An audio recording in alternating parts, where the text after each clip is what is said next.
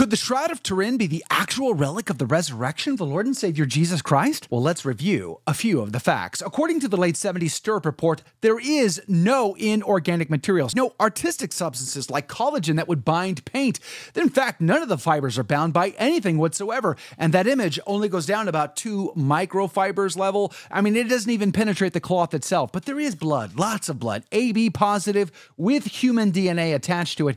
In fact, there are 124 blood stains on the image that match perfectly the face cloth, the Sudarium of Oviedo in Spain, both in blood type and shape and size. There were coins minted to Pontius Pilate on the eyes in the image.